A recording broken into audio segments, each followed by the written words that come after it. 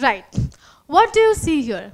You see a beautiful monument, right? So if you know, this is the tallest stone tower in India. And do you know the name? Yes, you're right.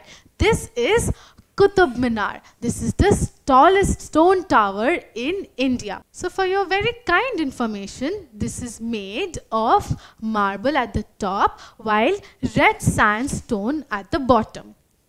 But what exactly is the red sandstone? It is a type of sedimentary rock. Yes, if you remember, sedimentary rock is the second type of rock that we find on the Earth's lithosphere. So let's learn about the second type of rock. So how exactly were these sedimentary rocks formed? So agents like wind, rain and flowing river carried these sediments along with dead plants and animals from one place to another, and they got eventually deposited on the seabed. So over the years they got deposited in layers, and due to compaction and cementation they formed sedimentary rocks. So we must remember that sedimentary rocks take thousands of years to form. So the word sedimentary is derived from the Latin word sedimentum. Now what does sedimentum mean? Sedimentum means settling down. So as we have just witnessed in the video, that the deposition of the sediments took place in layers. So they were settling down in layers, and therefore the term sedimentary has been given to these types of rocks. Right? Also, from this very particular point, we must understand that the sedimentary rocks are called stratified or layered rocks. As can be seen in these pictures, that these tell us about the sedimentary rocks, where each layer forms a different strata or a different layer that comes together to form the rock as a whole. Right? So you can see that different layers together have given rise to this sedimentary rock. So these rocks are of different types of strata or layers of various sediments, right? So here we learnt about the sedimentary rocks. From the very word sedimentary, we mean settling down, and also that they are stratified, means they are layered. An example of the sedimentary rock is coal. So millions of years ago, forested swamps got buried in water bodies, and eventually over the years, due to heat and pressure under the Earth's surface, got converted into coal, a dark, thick grey rock. Right? This coal is a organically formed sedimentary rock and has a high economic value. Right. So we know that sedimentary rocks contains the animals and plants that are dead and have decomposed, right? Therefore, the remains of these decomposed plants and animals in the inside layers of these sedimentary rocks are called fossils, right? So you must have seen these beautiful fossils in pictures, in movies, and also in your school textbook. These are some other important types of sedimentary rocks, and they are conglomerate, shale, sandstone, and limestone. So now that we've learnt about the two types of rocks, let's learn about the third type. So igneous rocks, after getting heat from the magma and pressure from the rocks, turns into metamorphic rocks. So this also happens with the sedimentary rocks. The sedimentary rocks, as you know, settle down on the bed of the water bodies. Even they, on receiving heat from the magma and pressure from the rocks, over the years turn into or convert into metamorphic rocks. So this process of change in the form of rocks, both igneous rocks and sedimentary rocks, under very high pressure and temperature is known as metamorphosis, right here. And these give rise to the metamorphic rocks, or the third type of rocks. So taking example of coal, you know, in the very initial years, the coal is known as peat. So these are believed to have only 60% of coal content or carbon content. Over the years, when the temperature and pressure works on these rocks, they start changing their nature and physical appearance, right? So as the time passes, this peat, which contains 60% of coal or carbon content, changes to brown coal. And here the content of carbon increases from 60 to 71%. And this keeps going on. So from brown coal, it changes to subbituminous coal that consists of higher carbon content, that is 71 to 77%. And the best form of coal, that is the bituminous coal, is believed to have 77 to 87% of the carbon or the coal content. So we understood that metamorphic rocks, or the third type of rocks, is formed when igneous and sedimentary rocks experiences change in temperature and pressure. So under high temperature and pressure, they change their form to give rise to metamorphic rocks. And this process, as we understood, is called metamorphosis. Right. So let's take few examples. So we know that limestone, which is a sedimentary rock, on receiving heat and pressure changes to a metamorphic rock, and that is marble. Right? So you see there's a change in the texture. So limestone, which has an uneven surface or a rough surface, on the process of metamorphosis, it changes to marble with a more smoother surface, as you can see.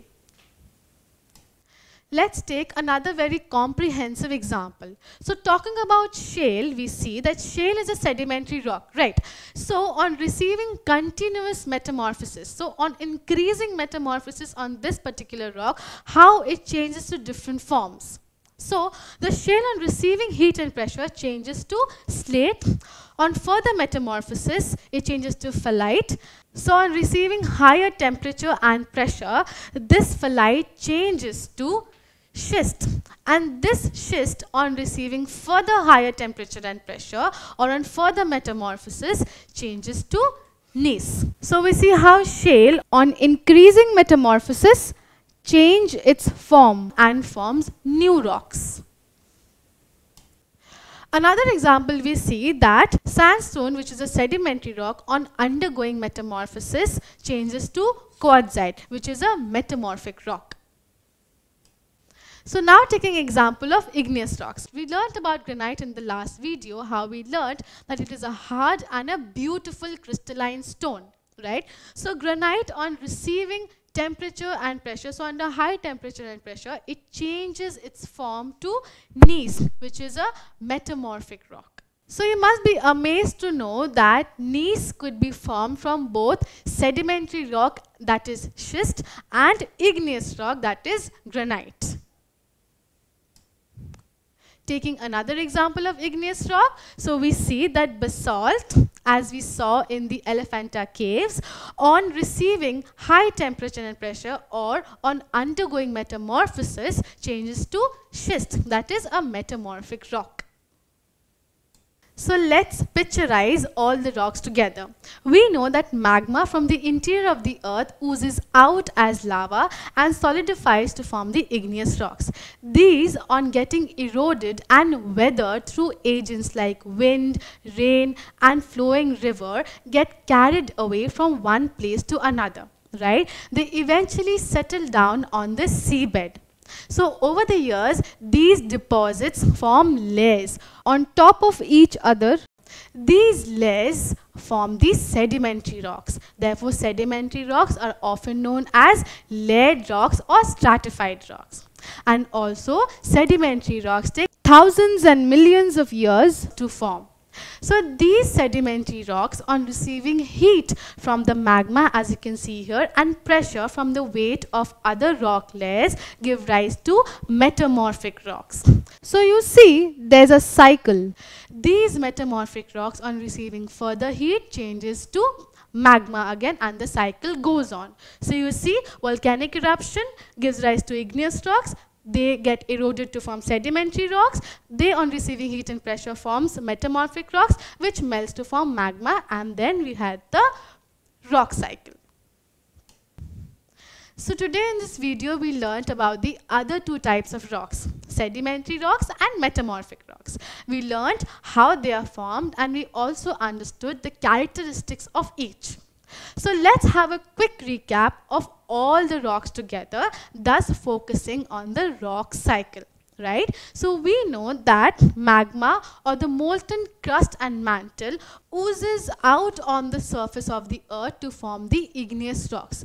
We also have learned that the igneous rocks that are formed right below the surface of the earth are called intrusive igneous rocks, while above the surface of the earth are extrusive igneous rocks. So there are two types of igneous rocks on the basis of their location.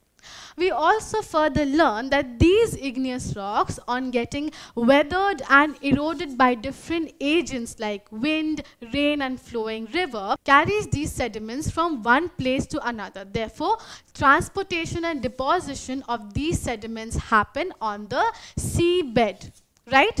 This, over the years, get layered, and on compaction and cementation, they form these sedimentary rocks. These sedimentary rocks are burial of dead plants and animals, which are also known as fossils, on receiving high temperature and pressure changes to metamorphic rocks. So these metamorphic rocks, on receiving further heat from the Earth's core, melt to form the magma. And then the process goes on. So you see that there's a cycle. All of these are interconnected, and it gives rise to the rock cycle. So in the next video, we'll learn about how these rocks have changed over the years, how the Earth's crust have shaped and reshaped due to various agents, and how human activities have negatively impacted the Earth's surface, or the Earth as a whole. Don't forget to subscribe to our channel and hit the bell icon. You can also register for free at DeltaStep.com or download the DeltaStep app to learn one-to-one with our amazing teachers, or to get access to all our 5,000 plus amazing videos as per your school syllabus. Master each topic with our adaptive practice technology. Get million plus questions with step-by-step solutions and unlimited mock test. Get all your doubts resolved instantly. Learn via games and win amazing prizes like PlayStations and iPads. So at DeltaStep, learning is not just fun and easy, it is rewarding too. So register for free now.